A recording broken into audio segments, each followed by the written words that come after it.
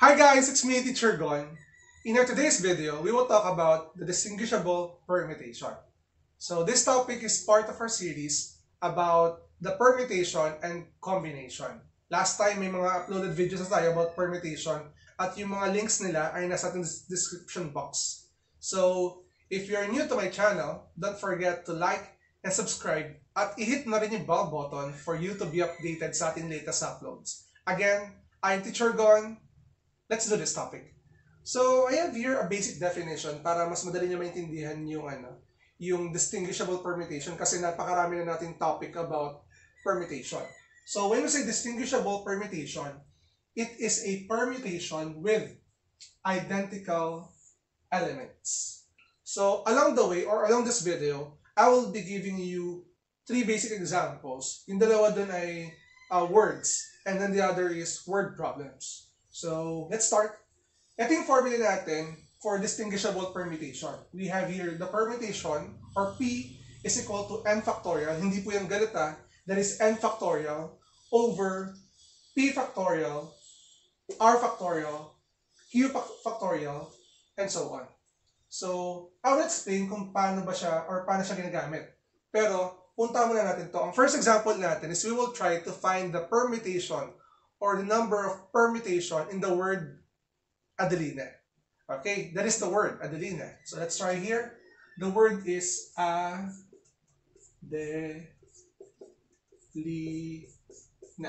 By the way, shoutout sa mga taga-Adelina National High School. Dito ako nagtuturo. Okay? The word is Adelina.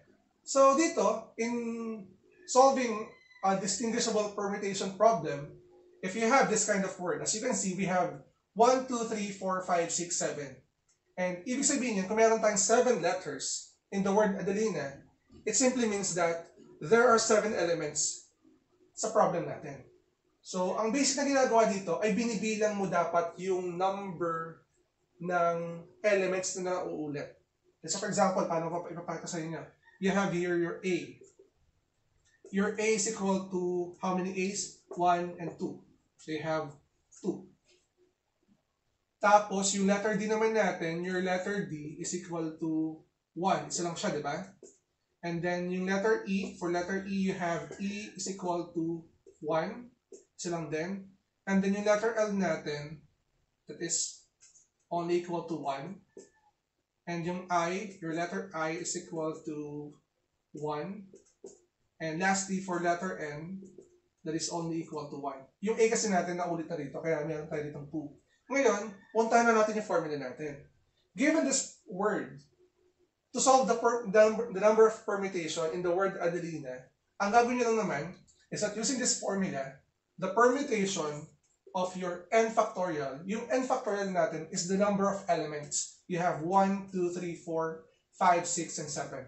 Therefore, your n factorial is simply 7 factorial. Okay? So again, 7 factorial. Let me erase this one. And let me correct my writings para mas maganda. You have 7 factorial. Sir, how about the denominator? We have P factorial, R factorial, and Q factorial. Ito yung factorials naman ng bawat elements na meron tayo. So let's start with letter A. Siya yung nag-represent ng ating P factorial. So for A, ilagay nyo dito, since meron tayong 2 elements, that is equivalent to 2 factorial. And the rest, kung mapansin nyo, that is equivalent to 1 factorial, 1 factorial. Pero, kung 1 factorial yan, hindi nyo na kailangan isulat yan. Bakit po? Kasi ang 1 factorial natin is equivalent to 1. So, wala siyang changes kung ilalagay pa natin yung 1 factorial. So, para mas mapadali ang ating problem, instead of writing 2 factorial, 1 factorial, 1 factorial, 1 factorial, 1 factorial, 1 factorial, ang gawin na lang natin is only 2 factorial. Yung 2 factorial natin is yung identical letter A's. So simplifying this, pag sinimplify nyo ito, the number of permutation for the word Adelina is that you have 7 times 6 times 5 times 4 times 3 times 2 factorial. Stop tayo dito. Because we can eliminate your denominator 2 factorial by this 2 factorial in your numerator. So divided by 2 factorial. Cancel out, and then simplify this. So, try natin ha. yung ating 6 times 5 is 30. So we have 30 times 7, that is 210. And then yung ating 4 times 3, that is 12. So that is 12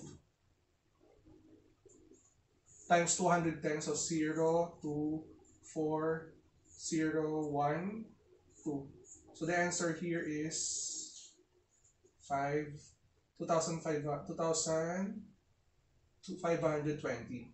So the number of permutation in the word Adelina is equivalent to 2,520. Ito yung number of permutations natin.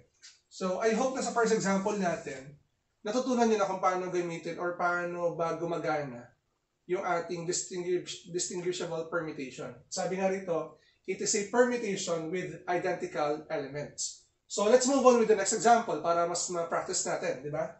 So the next word is, erase lang muna natin. Let's have the word is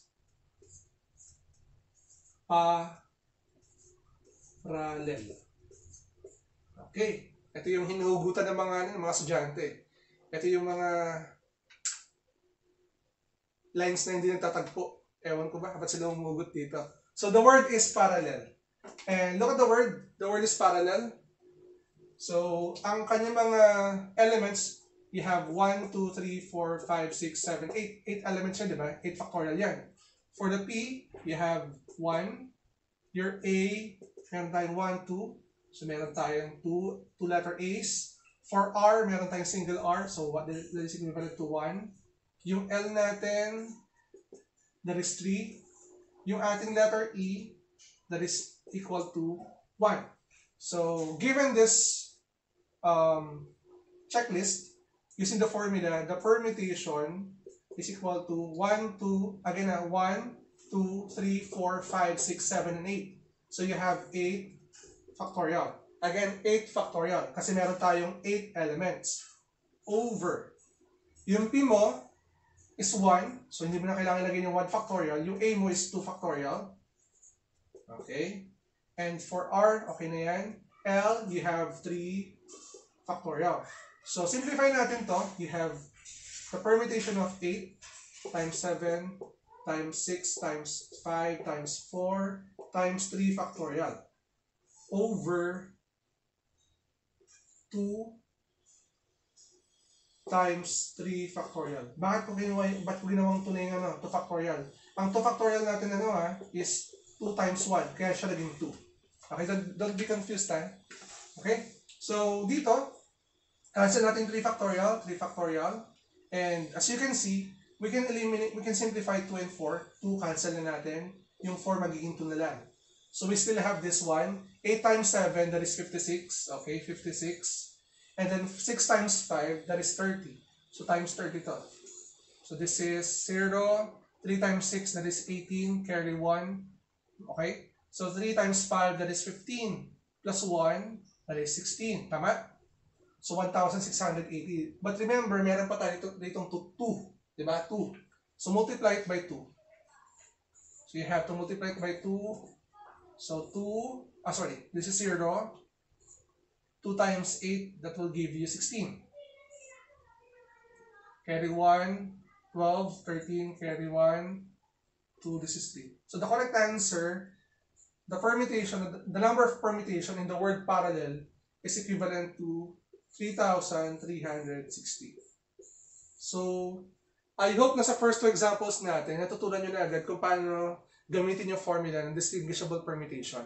In the next part of our video, I'll be giving you a word problem wherein parehas lang yung case nila, pero word problems na siya.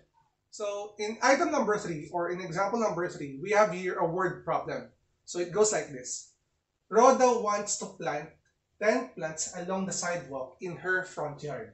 So, she has 3 roses, 4 daffodils, and 3 lilies. Ano siya? Plantita. Kung tawagin. In how many distinguishable ways can the plants be arranged? So, kanina sa ating formula, we have the P is equal to N factorial over P factorial, Q factorial, R factorial, and so on. So dito, una na natin bilangin para makuha natin yung n factorial natin is kung ilan ba yung total ng halaman. Meron siyang 10 plants. So, ang ating n factorial is equal to 10. Okay? Tapos, yung 10 halaman na yun, meron tayong tatlong klase ng halaman. Meron siyang tatlong roses. So, meron siyang roses. So, meron siyang 3. Tapos, yung daffodils is equal to 4. And then for the lilies is equal to 3. Ito pala yun, plants. Sorry. Ngayon, yung plants natin, yung total number of plants natin, siya yung magiging numerator natin. So this will become P is equal to 10 factorial over, ito na yung naulit, di ba? Kanina sabi ko kanina, yung distinguishable permutation natin is meron siyang mga naulit na elements. Since meron tayong tatlong roses, that will be 3 factorial. At yung daffodils natin ay 4. So 4 factorial. And yung lilies natin ay meron tayong 3 factorial. So simplify natin to. It will give us 10, 9, 8, 7, 6, 5, hanggang 4 factorial over 3 factorial, 4 factorial.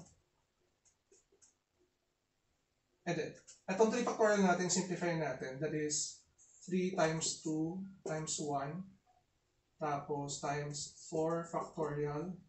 Tapos another 3 factorial natin times 3 times 2 times 1. Cancel natin itong 4 factorial. Yan. Okay? So, marami pa tayong pwedeng cancel dito. Okay? Ano ba ba? Ito. Yung 3 times 3, that is 9, di ba? 9. Cancel natin yung 3 and 3. Tapos yung 9 sa ibabaw.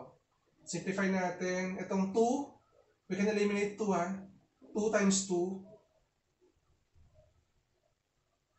4. So, eliminate natin ito. Ito muna.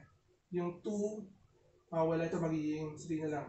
Simplify natin. It will give us 10 times 8, that is 80. Okay, 80. Right? Times 7. 7 times 3, that is 21. So, 0, 8. Then 0, 16. 0, 8, 6, 1. Tapos, meron pa tayong natitirang 5. So, this is times 5. 0, 0, 40 yan eh. Carry 4. 30, 34. Then 3, 5, 8. So, the correct answer here, or the number of distinguishable ways kung paano natin i-arrange yung plants natin is equivalent to 8,400 divided by, meron pa tayo itong denominator na 2. So, divided by 2, that is 4,200. Ito yung number ng ways meron tayo on how to arrange those plants na meron si Rhoda. So, again, I hope na natutunan niyo yung ating discussion about distinguishable permutation. And if you're new to my channel, please consider subscribing to it. At kung meron kang question about this solution, pwede ka mag-comment sa ating comment section. And lastly, kung meron kang requested topic that you want me to discuss within this channel, feel free to comment down below. So, again, if you're new to my channel, don't forget to like and subscribe. At i-hit mo na rin yung bell button for you to be updated sa ating latest uploads. Again, I am Teacher Gon. Maraming salamat. Bye-bye!